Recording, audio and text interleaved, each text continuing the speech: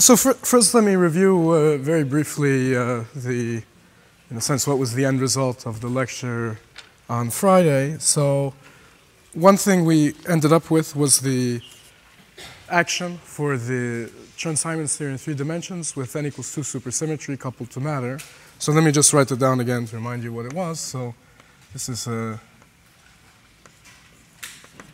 n equals 2 Chern-Simons theory in 3 dimensions coupled to matter, just in components. It's given by k over 4 pi times the Chern-Simons action for the gauge field, which is plus the usual matter couplings. And then various terms which came from integrating out the fields in the vector multiplet that became auxiliary fields. Where's the picture?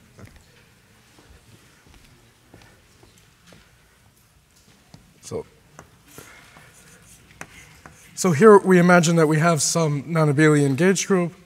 Little a is the gauge index. Ta are the matrices associated to that gauge symmetry. I is some flavor index, and Ta is the matrix in some representation that the matter lives in. And you get some potential of this kind. So this is this sextic bosonic potential that we derived on Friday. And it's coupled to the psi's, which are the fermionic partners of the phi's. Those are the chiral multiplets. And derivatives are, of course, covariant derivatives. In the n equals 2 Yang-Mills theory, coupled to matter in 3 dimensions, there's a scalar in the vector multiplet, a real scalar, which you can think of as coming from the dimensional reduction of the third component of the gauge field in a 4-dimensional theory.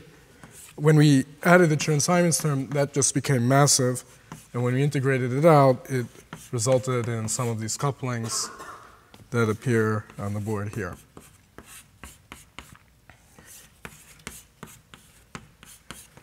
So I think this formula is already in your notes, just to recap what we did.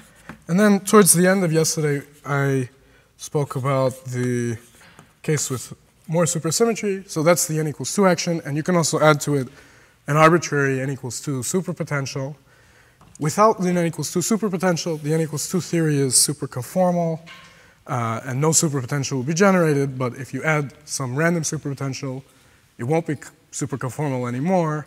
And in general, the operators will have to have some anomalous dimensions.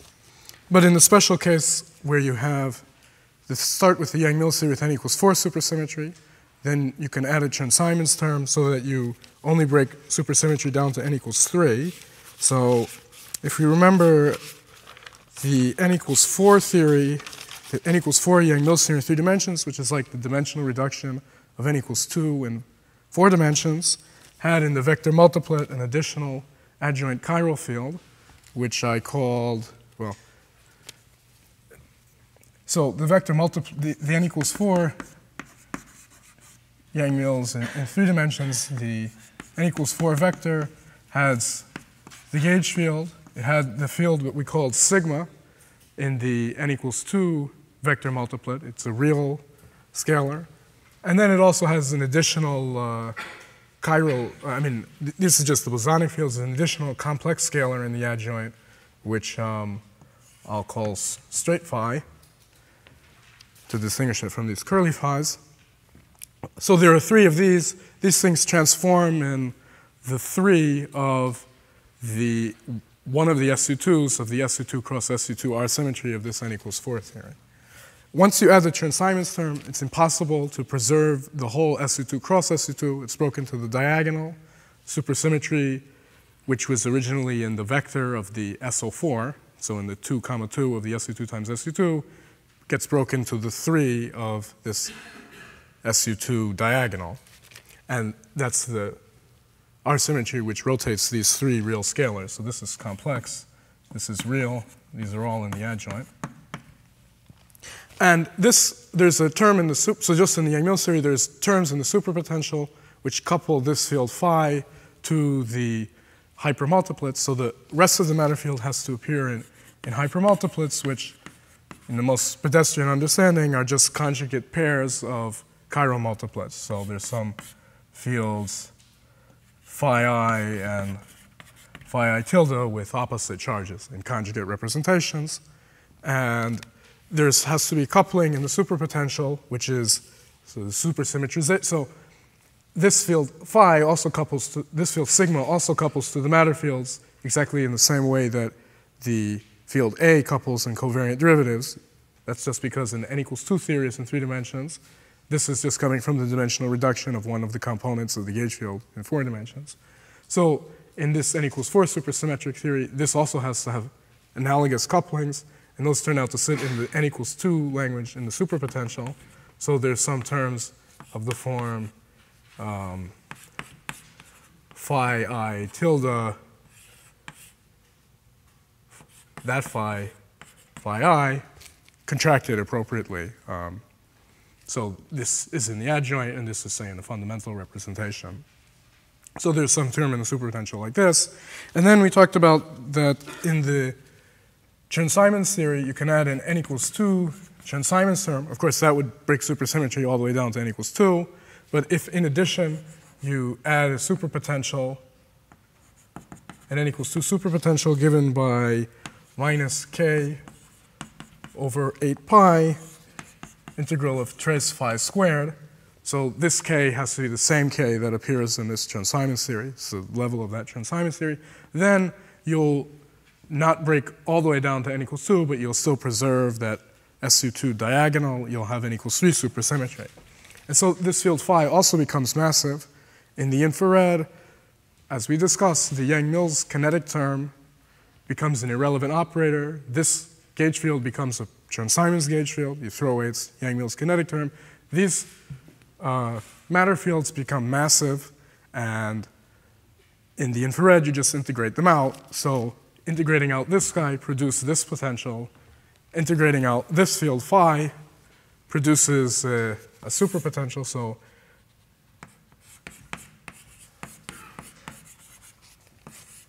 in the infrared, you just get the Chern-Simons matter theory without the Yang-Mills term, and you end up with an n equals 2 superpotential given by 4 pi over k, phi I tilde. Now, TA is the same matrix. It's the matrix of the gauge group. A is the gauge group index.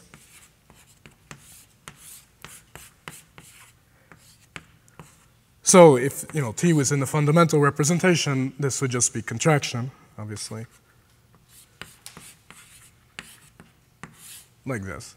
Okay, and so this superpotential, you can work out how it would appear in the bosonic potential, and it will give you another term, for instance, in the bosonic potential very similar to this one, which makes the bosonic potential invariant under the remaining SU2R symmetry. So this thing has n equals 3 supersymmetry, and an SU2R symmetry, which is the diagonal inside of the one that you had in the pure Yang-Mills theory.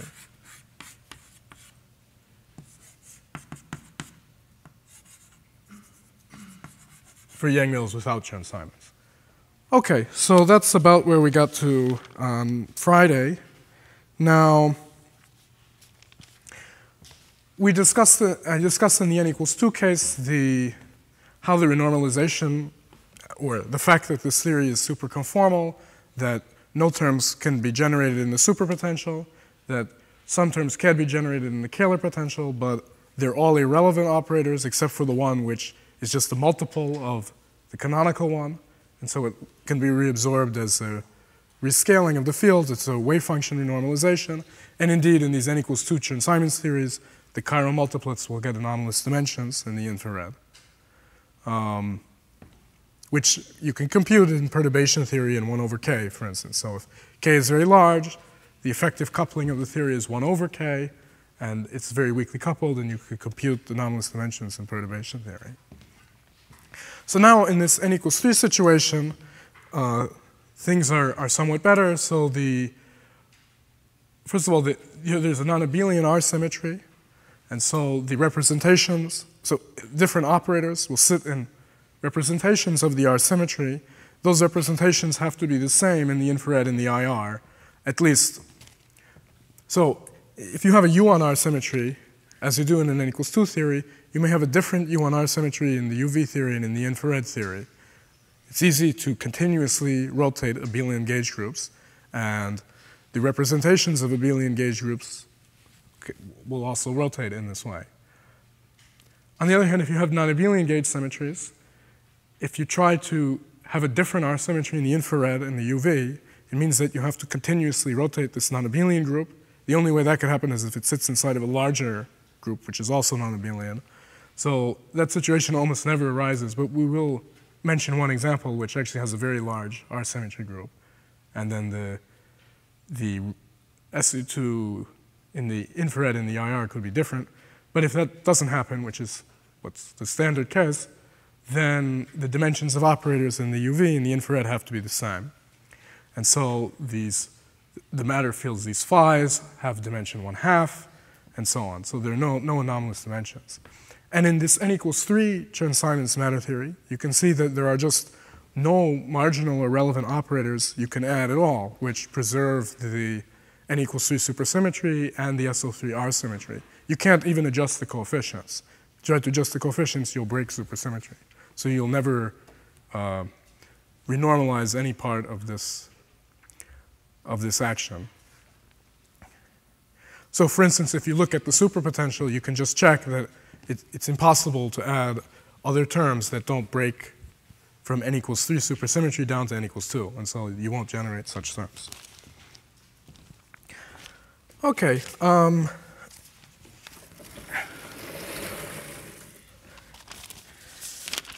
So it was thought for a long time that it was impossible to have Chern-Simons matter theories in 3 dimensions with more supersymmetry than n equals 3, because we saw that if you start with the Yang-Mills theory with n equals 4 and you add the Chern-Simons, you break it to n equals 3. But it turns out that once you flow to the infrared and the Yang-Mills part of the Lagrangian has been removed, the Yang-Mills coupling flows to infinity, and you simply erase this operator. It's an irrelevant operator in the IR theory. Then it is possible to have more than n equals 3 supersymmetry. So that's an involved story, so I won't get into it too much, but I want to tell you about a particular theory with n equals 6 supersymmetry. But just to give you some idea, there are theories, pure Chern-Simons matter theories, pure meaning without Yang-Mills, which have n equals 4, 5, 6, and n equals 8 in 3 dimensions. N equals 8 is maximal supersymmetry in 3 dimensions. So these were developed by Gayoto and Witten and Hosomichi, Lee, Park. There's some interesting theories with n equals 5, and ones with sufficient amount of supersymmetry have been classified. So I'm going to just tell you about the case with n equals 6 and n equals 8. So there it's actually very easy to see where the supersymmetry enhancement arises. So I'm going to tell you about a particular theory. So, another thing to say, which is obvious from what I already said, but let me say it explicitly, which is that once you start talking about these Chern-Simons matter theories with at least n equals 3 supersymmetry, because there are no tunable couplings in the Lagrangian, once you specify the gauge group, the Chern-Simons levels, and the representations of the matter fields, you completely determine the theory. And so then you can just write down the action, and it's unique. And it's a superconformal theory with n equals 3 supersymmetry. So if I just tell you, there are 2 gauge groups and these hypers that defines the theory, you can write down the action from those rules. So here I'm going to look at a particular theory. It's a UN times UN gauge theory with Chern-Simons levels k and minus k with 2 bifundamental hypermultiplets. So this is sort of in the n equals 3 language. In n equals 2 language, each of these bifundamental hypermultiplets consists of a conjugate pair of chiral bifundamentals. So in n equals 2 language, I would be writing a quiver diagram like this, where these double arrows mean I have 2 chiral fields, let's call them A1 and A2 in the NN bar representation, and 2 chiral fields B1 and B2 in the N bar N representation. A1 and B1 fit together to make one of these hypers, and A2 and B2 to make the other one of these hypers. Now,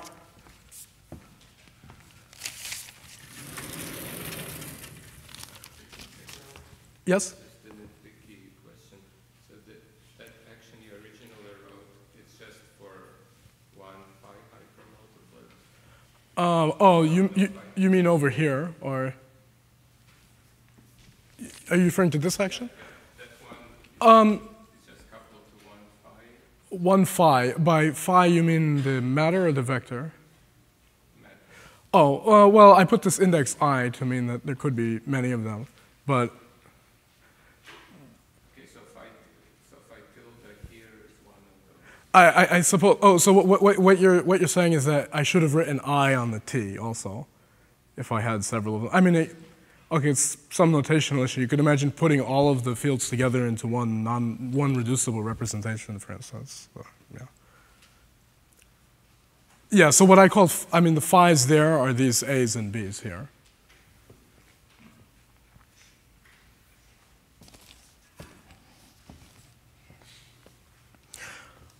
Right, so in this n equals 3 language there are these phis, so one copy of phi and phi tilde on that blackboard would consist of A and B, and the other one would be A2 and B2.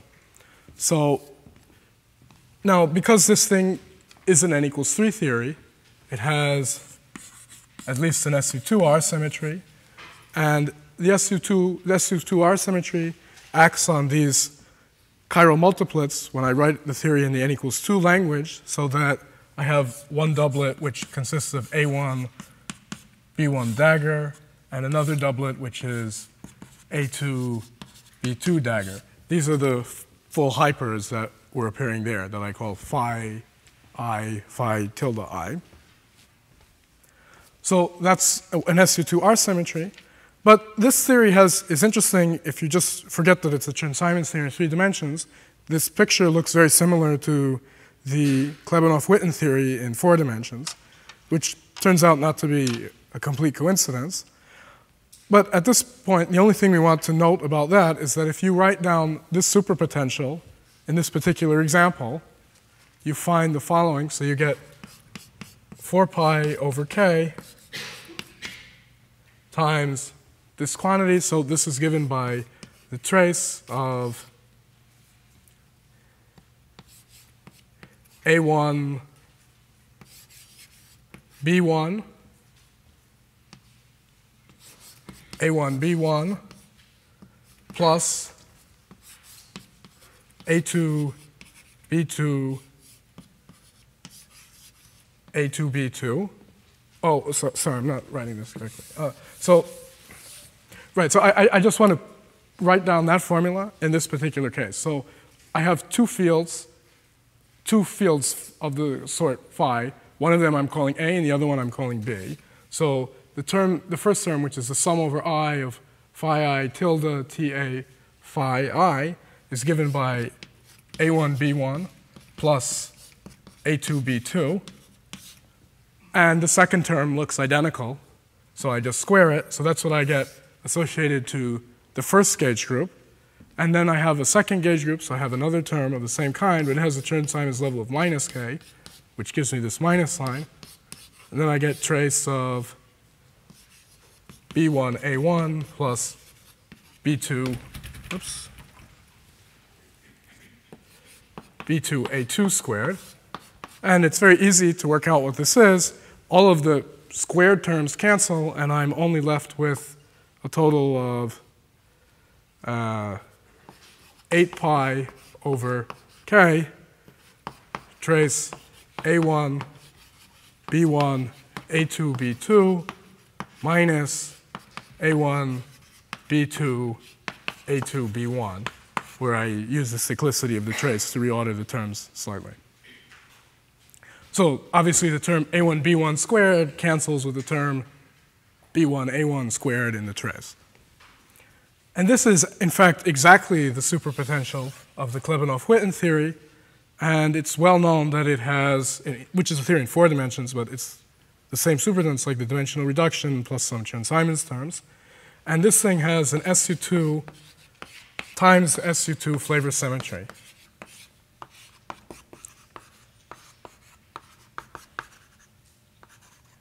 Now, this flavor symmetry acts in a very different way than the SU2R symmetry.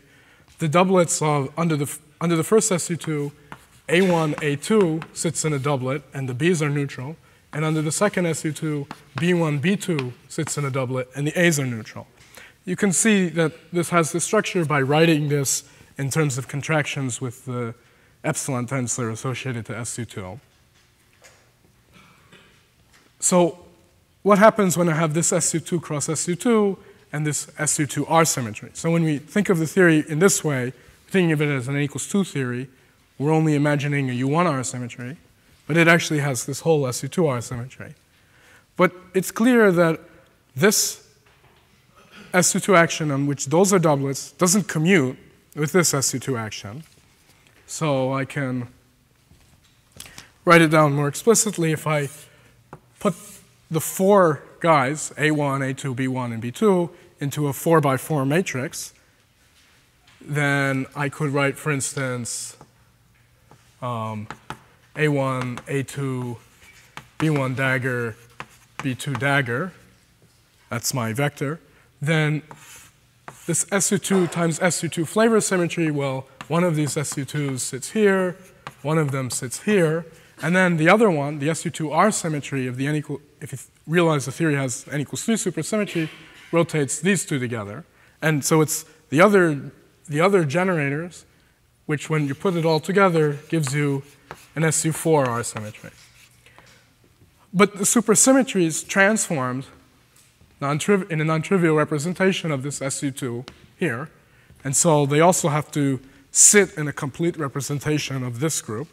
And you can actually check explicitly that the rest of the supersymmetries do act on the theory, say if you write it all in components or in various ways. And so there turns out to be an N equals 6 supersymmetry. So this fits the pattern of the amount of the R symmetries that you get in 3 dimensions. This group is, of course, the same as spin 6, if you like. So this is the vector representation of this SO6 R symmetry.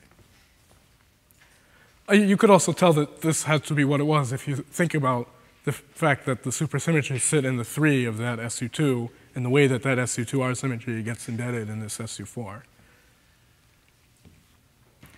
Okay, so this is a theory which has N equals 6 supersymmetry. If I added Yang-Mills kinetic terms to the theory, it would break it back to N equals 3.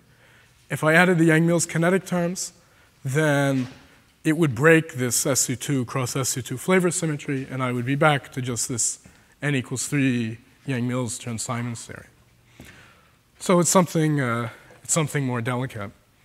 And then there is a special case of this which has even more supersymmetry. But this theory with N equals 6 is the most supersymmetric theory which has arbitrary gauge groups, so arbitrary rank gauge group. So if you want a UN theory for some arbitrary n, and since we're going to be interested in ADS-CFT, we really want to think about large n, then this is the most supersymmetric theory you can write down. It's the most supersymmetric Chern-Simons theory in 3 dimensions. But if you chose the gauge group, and this is sort of an aside, but if you chose the gauge group to be SU2 times SU2, instead of rank n, you just take rank 2 and SU2, then these fields, the matter field, so just take the same theory, but with this special choice of the gauge group, then the matter fields will be sitting in the 2 bar representation, but the 2 bar and the 2 representations of SU2 are the same. And so there is another way that you can rotate all of these A's and B's together. They sit in, oh, is there a question? Yeah. So how restricted is this choice of the Chern-Simons levels? How restricted? Well, so, right, in order to get this theory to end up having N equals 6 supersymmetry, you needed to take them to be summing to 0, so k and minus k. If you took 2 k's that didn't sum to 0, then in this formula, I would have had here K1, and here I would have had K2, and then the terms that looked like A1, B1 all squared wouldn't cancel, and I wouldn't have ended up with this form for the superpotential. I wouldn't have had this flavor symmetry. So I could do that, but I'll just have an n equals 3 theory in 3 dimensions. It won't enhance to n equals 6. So if I had like a G1K and a G2 minus K, would that also work? Like instead of... Oh, a G2 gauge group, you mean? Yeah. I'm not sure about G2 gauge group. I don't think so, but yeah, so I think these things were classified and G2 didn't appear on the list. Oh, no, but not the G2 gauge group. I mean, two gauge groups. Oh, two different gauge groups. Oh, I see. I'm sorry, I misunderstood. Yeah, no, so in general that won't work. There are some versions of that which will give you not n equals 6, but n equals 5 supersymmetry, for instance. So if one of them is SP and the other is SO, you'll end up with a theory with n equals 5 supersymmetry. But if they're two random gauge groups, then it won't work. If one of them is UN and the other is UM, then you still have n equals 6. So it depends on precisely which groups you choose. Basically because the reason why you had this enhancement, it's some very delicate feature of how this thing fit together. So this derivation doesn't care if you take UN and UM. It goes through, so those all have n equals 6. But if you chose other gauge groups, like SP gauge groups, it would have less. Right, so in this special choice of SU2 cross SU2, then all of the matter representations sit in the same representation. In other words, the NN bar and the N bar N are all the same because the 2 and the 2 bar are the same in SU2. So then there's a whole SU4 that flavor symmetry of the superpotential. So then you have an SU4 flavor if you think of this theory in n equals 2 notation, as we did there. And then there's still the SU2R symmetry of this being an n equals 3 theory in 3 dimensions. And so then you end up getting enhancement all the way up to a spin 8 R symmetry, which is the smallest group that fits these two together in the right pattern.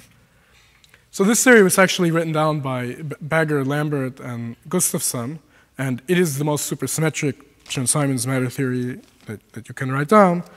But it's restricted to this rank 2 example. So we won't talk much more about this theory, but just since it's the most supersymmetric guy, it certainly deserves to be mentioned. And that was in fact the first Chern-Simons matter theory ever written down that had more than n equals 3 supersymmetry. So, and it certainly appears, obviously it's closely related to the theories that appear on M2-branes. I think it's fair to say that the precise M2-brane interpretation of this theory when at general K, like you say if K is 5, is not known, but it probably exists. So it's an open problem. Okay, let's see how we're doing. Great, so now let me tell you a couple of things about the moduli spaces of these theories. So in general, if I have say an n equals 3 or n equals 2 Chern-Simons matter theory, there could be a Higgs branch of the moduli space, by which I mean one in which the gauge groups are completely broken. If the gauge groups are completely broken, the moduli space works by very similar rules to gauge theories in 4 dimensions. You impose the F-term condition, dW equals 0. You impose some D-term condition, which, as I explained on Friday, is a cubic equation now. But in the case when the gauge groups are completely broken, it turns out that so suppose I have an n equals 2 Chern-Simons matter theory. We're talking about the moduli space. So one kind of equation is the F-term equation, dW equals 0. But on the Higgs branch, when all gauge groups are broken,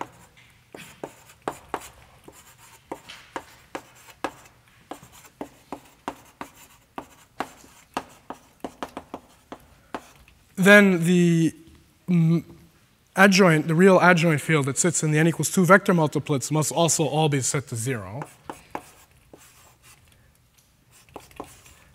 And A is again the gauge group index. This is kind of obvious because the sigmas have the same couplings to the matter fields as the gauge field. And so if the vevs of the matter fields on the Higgs branch completely broke the gauge symmetry. They make all of the A's massive. They'll also make all of the sigmas massive. And on the moduli space, you'd have to set sigma to 0. So then the cubic equation looks identical to the usual quadratic D-term equations you get in 4 dimensions. Sigma, remember in Chern-Simons theories, is set equal to the moment map, if you like, combination of the matter fields, which is precisely the D-term equation of a 4D gauge theory. So on this true Higgs branch, when all gauge groups are completely broken, it works just like n=1 theories in 4 dimensions. But we're actually mostly going to be interested in cases where you don't have a pure Higgs branch in this sense. Some of the parts of the gauge symmetry remain unbroken, even when you turn on all of the matter fields. So let me give you a simple example. So here's, of course, in three dimensions, you don't only have Higgs and Coulomb branches, lots of mixed branches because of the Chern-Simons terms. So I'm not sure what you call this branch in the moduli space, it doesn't really have a name, but we're going to look at some very simple Chern-Simons matter theory, say a U1 cross U1 theory at level k and minus k with just one chiral multiplet in bifundamental and its conjugate. So half the matter content of this n=6 theory. This theory turns out actually in the pure Simons theory to be enhanced to n=4, but that won't be relevant for us. It's by some similar mechanism to which that enhances to n=6. Okay, so in this Chern-Simons theory, the diagonal U1 is never broken because nothing is charged under it. The matter sits in the bifundamental representation, and so if I do the same rotation in both gauge groups, it doesn't act on the matter fields at all. So it doesn't have a true Higgs branch in that sense. And so not all of the sigmas have to be set to 0. So the sigma associated to the broken part of the gauge symmetry, which is the off-diagonal part, the relative U1, will be set to 0, but the other one doesn't have to be set to 0. Okay, so what happens in this theory? So first of all, if you work out what the superpotential is by these rules, so okay, I didn't tell you whether I wanted to think of this as an n=2 theory or an n=3 theory. So I imagine taking the n=3 theory with this content. So it's one bifundamental hypermultiplet, but because so it has a similar superpotential to that, but because it's a U1 theory, it just cancels, and so the superpotential is just 0. Okay, so it's a very simple theory. The superpotential is 0, and so this condition tells you nothing. It's vacuous. And so I'm left, and if I call these fields, say, I don't know, A and B, similar to that, then A and B are just flat directions in the bosonic potential. It's easy to check this. So you might have thought that you should take A and B, which parameterize C2, and quotient it by the constant gauge symmetries. That's what you would have done on a usual Higgs branch. You would have set to 0 the associated moment map. So if this thing had been a 4D gauge theory,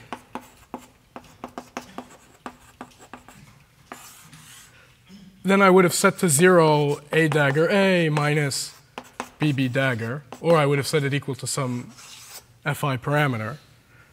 That's, of course, that's saying that I set sigma to 0, but I don't have to do that here. I have some cubic equations, and sigma doesn't get set to 0. The equation says that sigma acting on the matter fields is 0.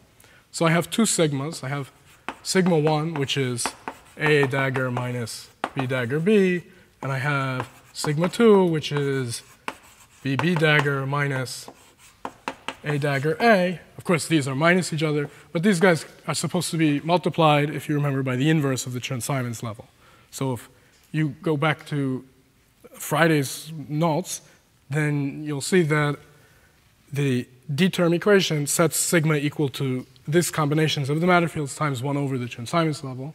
So you get here 1 over k, and here you get 1 over minus k. And so now these minus signs cancel, so sigma 1 is just equal to sigma 2. And then the moduli space equations, in addition to dw = 0, which is a vacuous equation here, says that the sigmas acting on the matter fields give 0. So in other words, sigma acting on A, and then A is in the bifundamental representation, so sigma 2 acts with the opposite phase, minus sigma 2 acting on A has to be 0. But because sigma 1 and sigma 2 are equal, this equation is trivially satisfied, and similarly for the B. So it looks like the moduli space is C2, but then you might have thought you should quotient by constant gauge transformations. In other words, I still have the relative U1, which acts non-trivially on A and B. It multiplies A by e to the I phi and B by e to the minus I phi. So you would have thought, from the intuition of finding the moduli spaces gauged in 4 dimensions, you quotient by constant gauge transformations. And then you would have ended up with a 3-dimensional moduli space, which doesn't sound very supersymmetric. And it's definitely the wrong answer. So why does that happen? So there's something that we didn't take into account, which is that in Chern-Simons theories, the Chern-Simons action is not gauge invariant exactly. It's invariant on up to total derivatives. And so if you look at configurations such as this, in which you try to look at constant gauge transformations, not all of them are actually symmetries of the theory. So, but the fluxes are quantized. So if you look at the flux of the two gauge groups on an S2, for instance, or really on any two cycle, then they'll be quantized 2 pi times some integers. Now, in this particular theory, there's no matter charged under the, so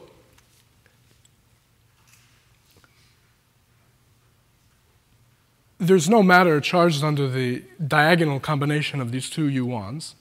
And so the equation of motion for that gauge field just sets to 0 the flux of the other one.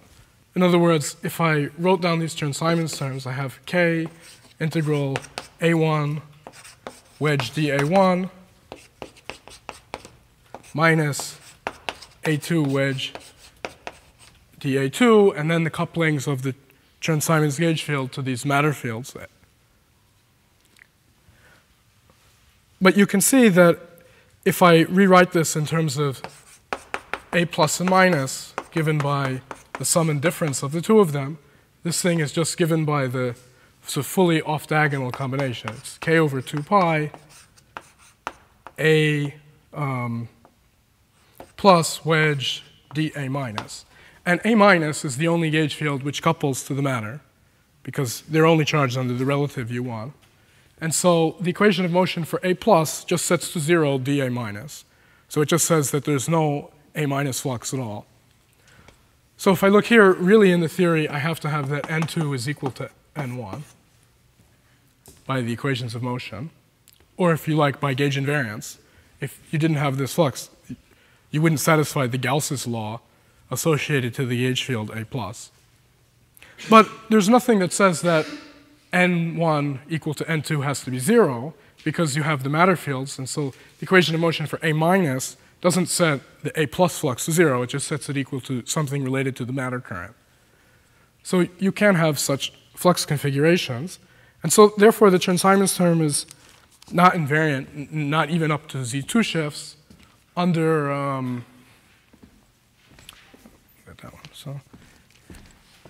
under all constant gauge transformations. Only some discrete subgroup of the constant gauge transformations is left unbroken, or is actually a symmetry of the action, I should say. Oops.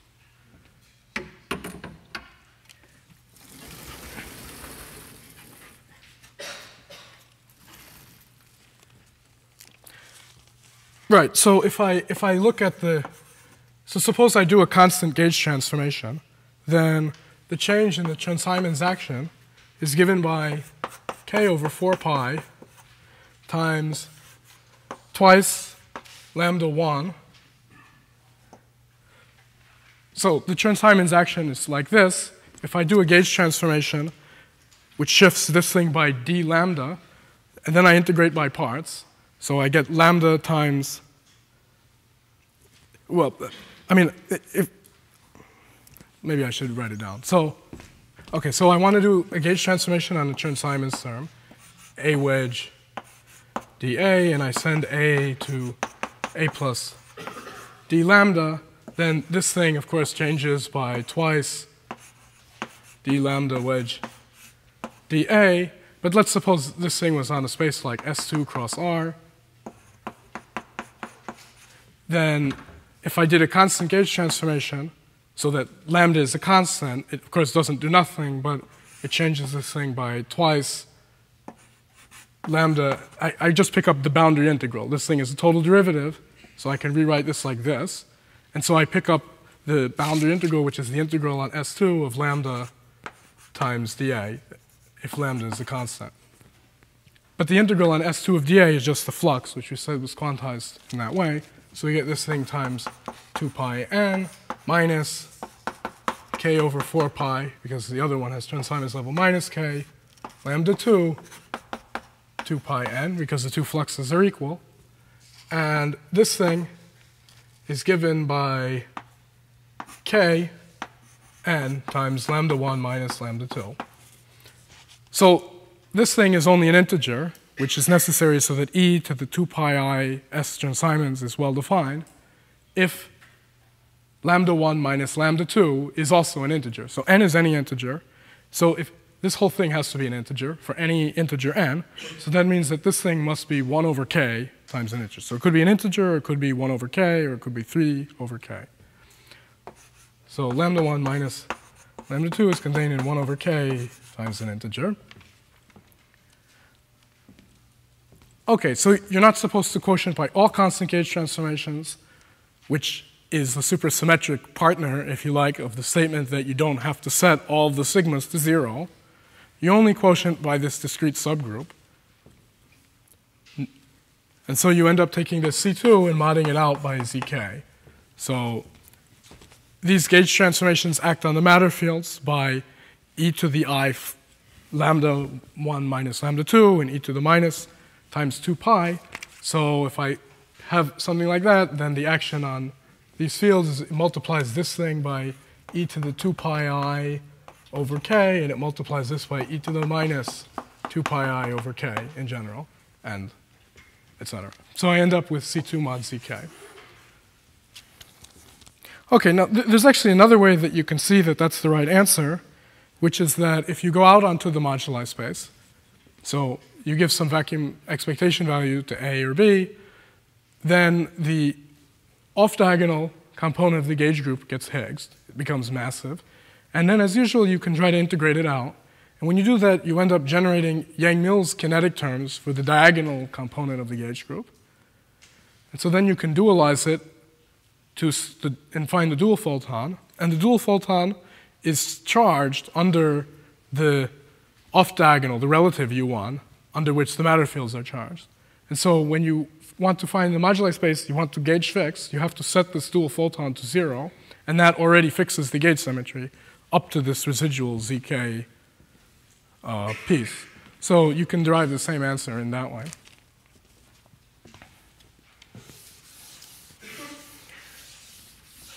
A slightly different way of saying the same thing is that in the abelian theories, when you couple to a Chern-Simons term, the currents which you gauged, the current which you gauge in this gauge group is the matter current plus k times the topological current of the first gauge group. And here you gauge minus the matter current minus k times j topological of the second gauge group, minus the matter current because the fields are in the bifundamental. But if I gauge these two things, I have never actually gauged the matter current itself. So one combination of these is the sum, which is just the difference of the two topological currents. And the other one is I don't know, something like this. And so what this is saying, so once I go out onto the moduli space, I break the relative U1, which is the one who's associated to J1 top minus J2 top. That one's broken, so I don't have to worry about whether I gauge this symmetry or not. It's broken on the moduli space. The one that's left is the sum of the two gauge fields, the A1 plus.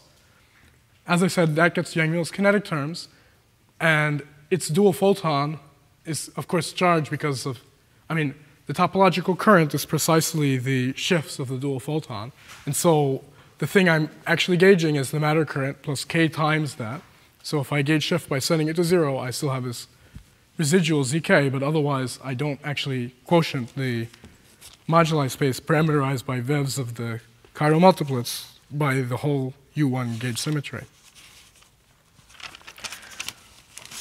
Okay, so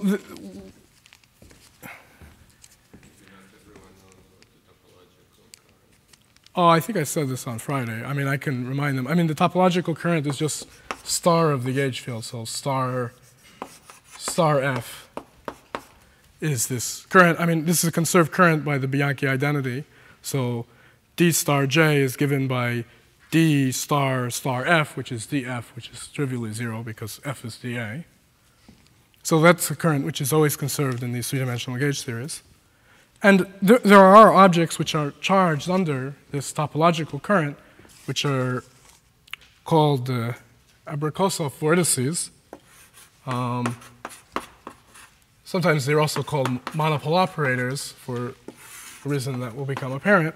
So we won't delve too deeply into the subject of these vortices, but it's something that's special in 3 dimensions. So even in, these things you have in Yang-Mills in 3 dimensions and in Chern-Simons theory.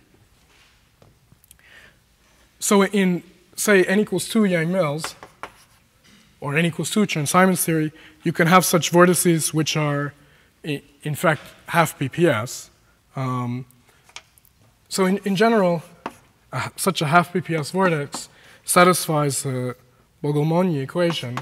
F is given by star d sigma. So sigma is, again, that same scalar that sits in the n equals 2 vector multiplet. So you can have some configuration like this, where sigma, so this is some configuration in R21, where sigma is given by some vortex number n over 2r. So there's some radial profile for this field sigma, which has a singularity at the origin. And if you define F in this way, well, it certainly, you can check that it satisfies the equations of motion, but it's also invariant under n equals 2 supersymmetry in the case of Yang-Mills theory. This equation is very similar to the equation that describes monopole operators in 4 dimensions, but in 4 dimensions, of course, this is just the spatial piece, if you like. So you can think of this vortex. So this vortex is literally something you could see in like a 2-dimensional theory. There's some point where the vortex is located and it moves around. That's sort of the particle description. You can also imagine an operator which creates the vortex. And the operator has a profile which is very similar to the spatial profile of a monopole in 4 dimensions. But here, the operator which creates, you should think of in Euclidean 3 dimensions. So there's some relation. Maybe you should call it instanton operator, perhaps. But so in order to describe these vortices more clearly in the quantum theory, yes? Moduli space is C2 over ZK? Sorry? Moduli space is C2? C2 quotient by ZK. What is the number of matter field now? Now you consider ABGM cell, right? Oh, I haven't. No. So this was a simpler example. This is a theory with half the number of matter fields. I only had one bifundamental and one anti-bifundamental. That theory has twice it. So of course that would be C4 mod ZK. Yeah, that's all. I just did this just to keep the notation simpler. Of course, in that case, everything is exactly the same.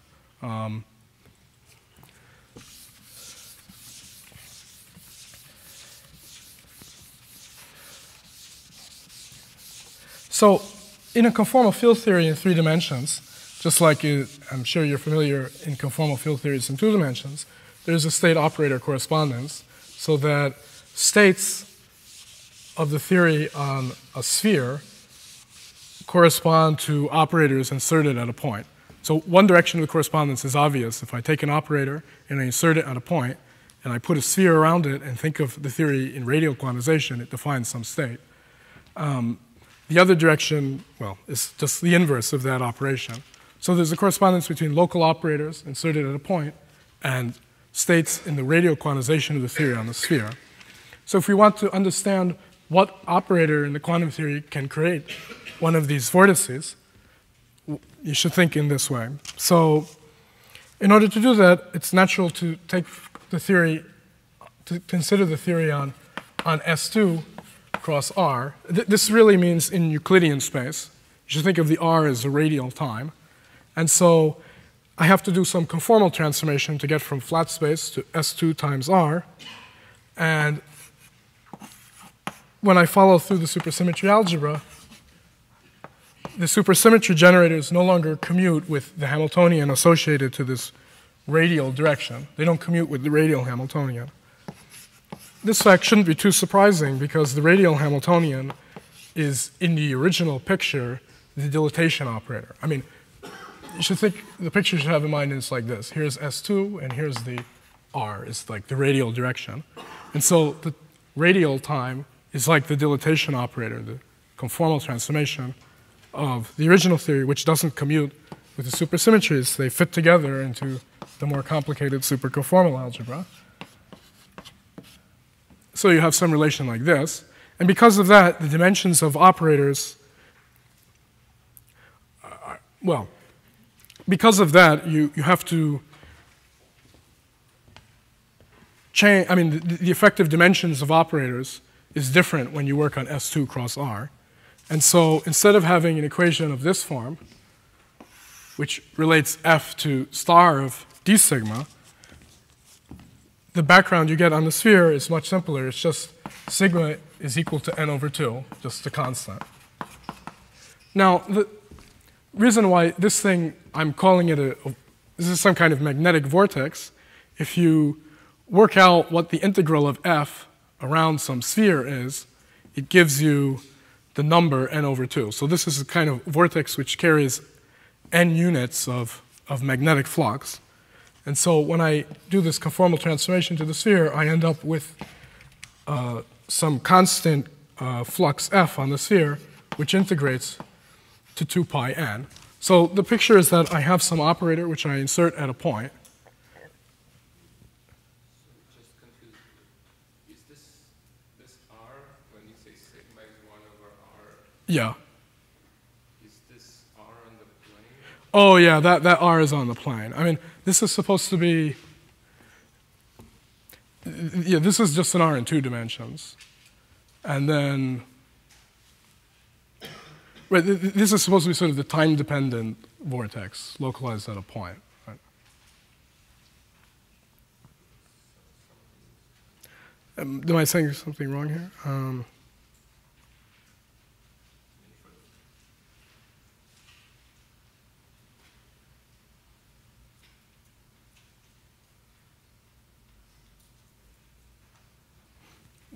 What do you think should go here? I think it is in Euclidean space, right? So it is in Euclidean space. Sorry, say again? The R should be just in Euclidean. Oh, so just be, it's in Euclidean space, you're saying, the whole thing. Yeah, that's right. Yeah, you're right. You're right.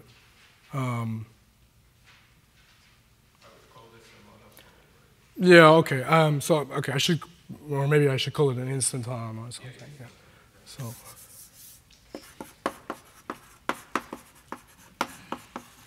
Yeah, this is like an instanton at a point. Okay, so this R is the whole space-time R then. Is that right? Yeah, that's right. Okay, so now the integral on the sphere surrounding it is given by 2 pi n.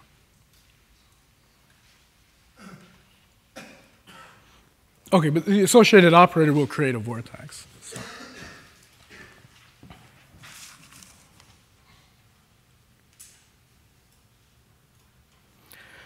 Yeah, so, okay. So I haven't to.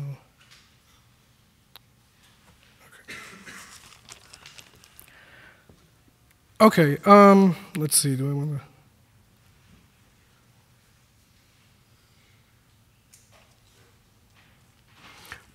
So let me be slightly sketchy here. If I may come back to this point a little later. In the Chern-Simons theory, in principle, I should now solve the equations of motion for the whole Chern-Simons theory, which are more complicated than these simple equations you get in the case of Yang-Mills theory or QED in 3 dimensions. But it turns out you can do a kind of trick if you imagine regulating the Chern-Simons theory by adding back the Yang-Mills term. So now I have a Yang-Mills Chern-Simons matter theory. Then near the insertion of the operator, you're only interested in the short distance physics, which is dominated by the Yang-Mills term, which makes the theory free at short distances. And so you can apply the same analysis that you do in the Yang-Mills case, even when you have the Chern-Simons term, except that the whole operator you construct in that manner won't be gauge invariant. It will be charged under the gauge groups just because of a very similar argument to that. So under a gauge transformation, the Chern-Simons action in such a background with one of these monopoles will change by 4 pi, k over 4 pi, 2 times d lambda wedge f. But now I'm integrating this over S2 cross R, and I just pick up k times the instanton number n times the integral of d lambda with respect to r. So this is exactly the coupling of a charged particle of charge k times n to the gauge field. So you can construct these monopoles, but they have charge kn. So the minimal one with 1 unit of magnetic flux has charge k. These operators are well known in the study of, say, quantum Hall effect and condensed matter physics. And in these supersymmetric theories, you can find operators, of this form, which are half BPS. So let me try now to get to the discussion of M2-branes. So if we need to use some further properties of these monopole operators, I might get back to them. In principle, there are interesting quantum corrections, but that goes beyond the scope of these 3 lectures, unfortunately.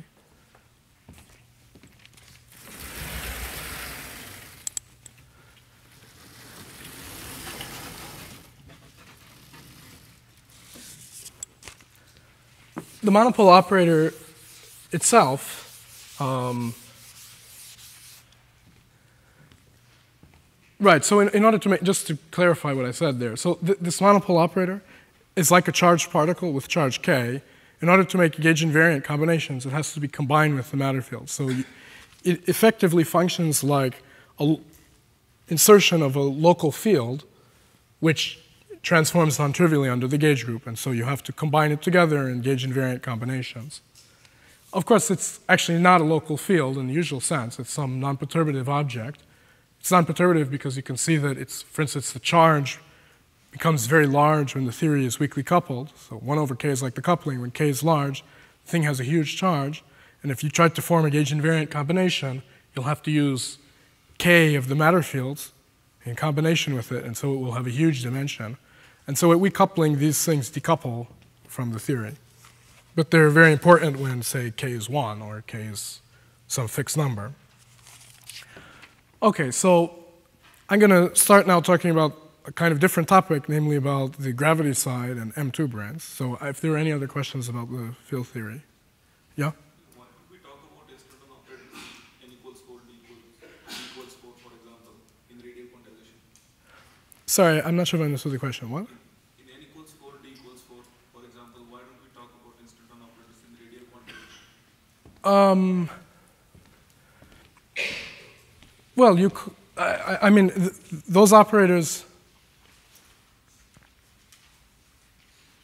When we match, when we check the radius. Yeah. Oh, I see. So in 4 dimensions, you don't have these kind of operators because in 4 dimensions, what you would want to find is an operator inserted at a point so that the integral around S3 of some flux was unequal to 0. But in 4-dimensional gauge theories, you don't have this flux, this 3-form flux.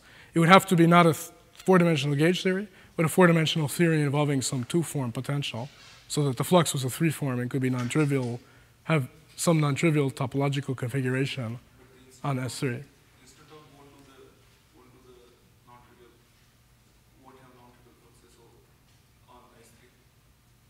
That's true. An instanton won't have non-trivial fluxes on S3, but so the story in four dimensions therefore is different, and you wouldn't.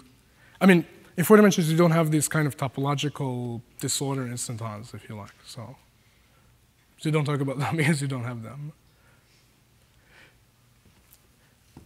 Right. I mean, of course, you have instantons in four dimensions, but you think of them as instantons, right? They contribute to, you sum over them in the partition function. There's some configurations like that. They're not operators which create some object which you put in the chiral ring of the theory, for instance. So. Professor, I have a question about the moduli space, C2 over ZK. Okay, sure. So does anything interesting happen at the singularities of ZK? Or like, and in the last class of n equals to 4 theories, for example, we can introduce either the adjoint masses or phi parameters, which kind of smooth out these singularities. Sure, you can do that. You can do that here as well. Well, so its meaning in the field theory is the same. I mean, you could introduce Fi parameters. And that's certainly true, yes. Yeah, you can preserve the full. In fact, in the theory with n equals 6 supersymmetry, you also have its C4 mod ZK, and you can also smooth that singularity by adding some kinds of Fi parameters. The story is sometimes somewhat different in these three-dimensional theories, because if you add the Fi parameters, say in this theory, then you don't smooth the moduli space. So sometimes you can smooth the moduli space in the same way, and sometimes with this kind of moduli space, you end up getting just discrete vacua. So if you try to add the same Fi parameter to the two gauge groups, so usually in four dimensions you'd have the sums of the Fi parameters to be 0. Basically, if you do that here, you can actually shift it away because of the Chern-Simons coupling. But if you add unequal ones, then you can't shift it away, but it lifts the moduli space and leaves you discrete vacua. So the story is sometimes different. If you have something that's more like a pure Higgs branch, then you can resolve it in exactly the same way. So different possibilities. Oh, yes? Is there any way of understanding the relation between n equals 6 Chern-Simons matter and Klebanov constraint here? Sure. If we have time, tomorrow I might get to this, or some version of this. Okay, so now I'm going to tell you some things about M2-branes and D2-branes. So in type 2a string theory, you have various D-branes. You have some D2-branes, which have,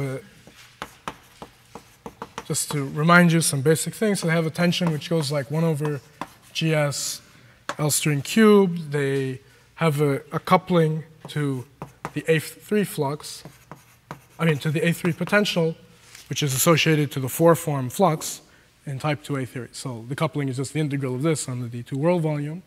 If you have a stack of n D2-branes in type 2a in 10-dimensional supergravity, I can surround it by a big S6 and compute the integral on S6 of star F4, and this gives me the number of the D2-branes that I surround. So they source this, they're coupled to this 4-form flux.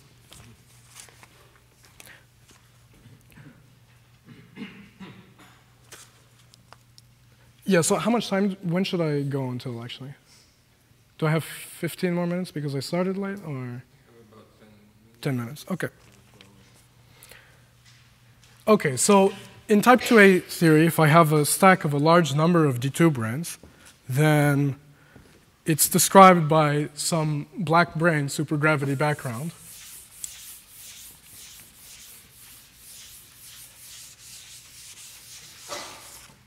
So I have some metric of this form, which is just the special case of the black D-brane metric to D2-branes. So x1 and x2 are the directions along the D2-brane, and the other ones are the transverse directions. This function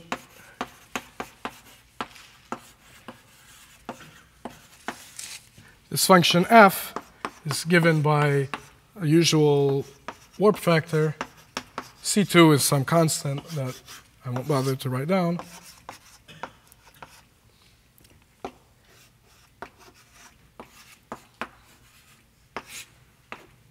Okay, so I get a metric like this. So this is similar to the black hole Schwarzschild metric, but for a black 2-brane in 10 dimensions.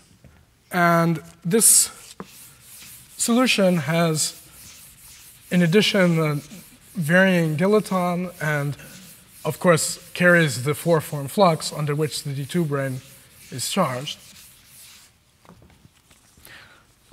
So I also have the 3-form potential in the 0, 1, 2 directions given by 1/2 of 1 minus F inverse.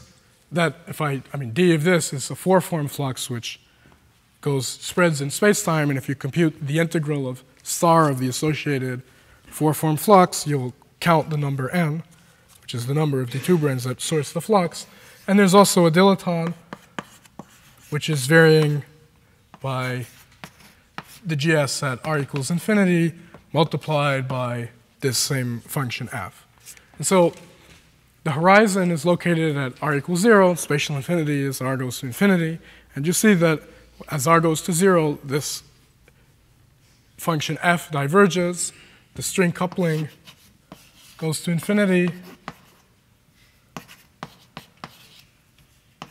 as r goes to 0, and you don't have a smooth near horizon geometry. So on the D2-brane, there's some gauge theory. So the gauge fields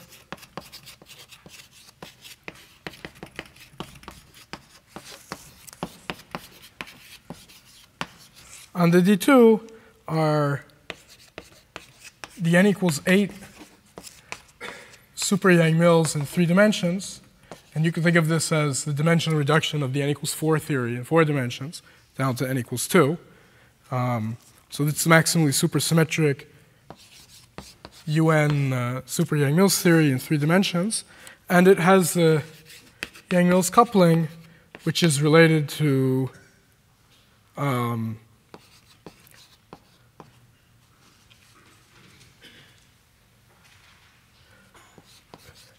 the string coupling in this background. But in 3 dimensions, this is a dimensionful coupling, as we discussed many times. And the effective dimensionless coupling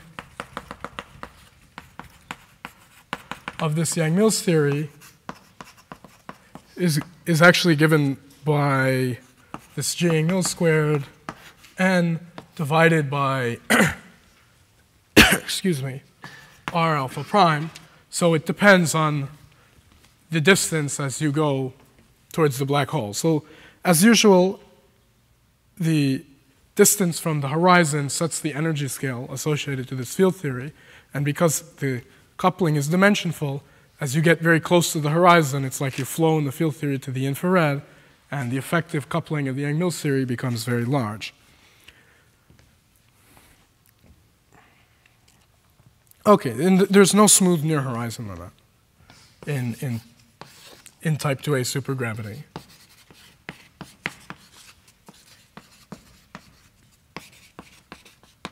So you could try to write one down blindly, but you'll end up with some singular geometry. You'll have, this part of f appearing in it in ways which diverge when you try to take the limit.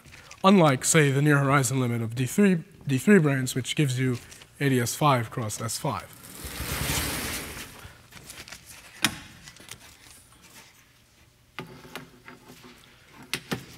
On the other hand, the string coupling is getting large, and so that suggests that because we started in type 2a theory, when the coupling grows large, it's natural to lift to M theory. And when you lift to M theory, we'll find that there is a smooth near horizon limit. So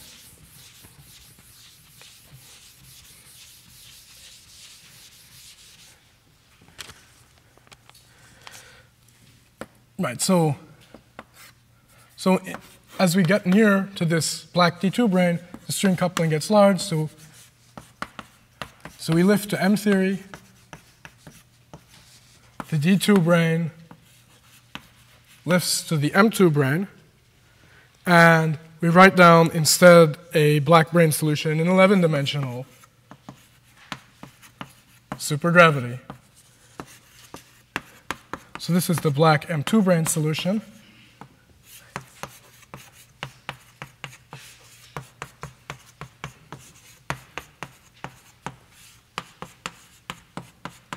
Where, again, there's some warp function f. Maybe I should have given it a different name, but in the context, I think it's clear. Sorry, this is illegible. Okay, d omega 7 squared. So now the D2 brane is surrounded by a 7 sphere on which you would integrate star of F4, so it's still a background with 4-form flux. And this warp factor is given by something with slightly different dependence, 1 over r cubed. And as before, there's the same amount of 4-form flux. So you measure n units of 4-form flux at a sphere at infinity.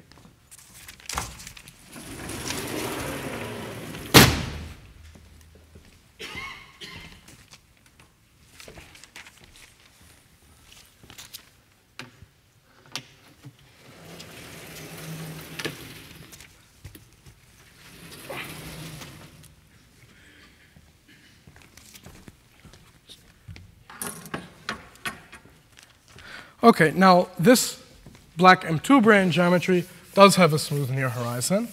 And the near horizon geometry looks like ADS4 cross S7. And now there are just n units of the 4-form flux threading ADS4. And of course, we're in M theory now, so there's no adjustable coupling. And you have this nice, very symmetric solution. So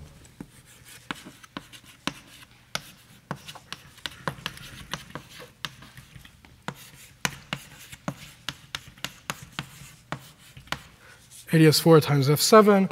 The radius of the ADS4 is given by, in 11-dimensional Planck units, by something of order n to the 1/6 power. And of course, this thing has an isometry, SO32 times SO8. The SO8 is the SO8R symmetry of the field theory. The SO32 is the conformal symmetry of the 3-dimensional CFT that you get in the infrared. Of course, there's also, this background is also supersymmetric, and in the field theory, this is enhanced to the full n equals 8 superconformal algebra.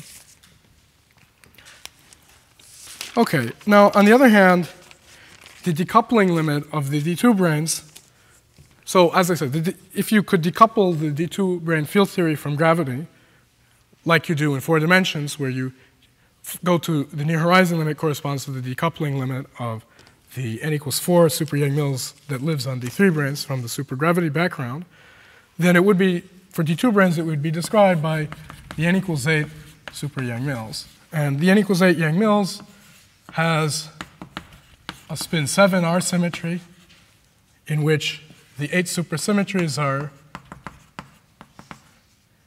in the spinor representation of this spin 7. And then there are 7 real adjoint scalars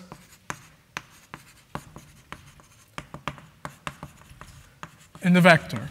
So what are these scalars? So if I think about the n equals 8 super Yang-Mills in in 3D n equals 4 language, it looks like I have a UN gauge group which means an n equals 4 Yang-Mills vector coupled to a single adjoint hyper.